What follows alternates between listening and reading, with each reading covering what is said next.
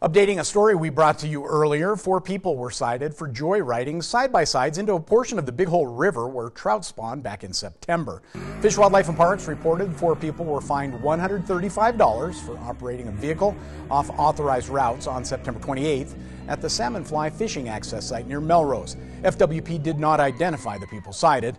This incident received public outcry after smartphone videos showed the motorist spinning tires and driving recklessly in the river as a crowd of onlookers cheered.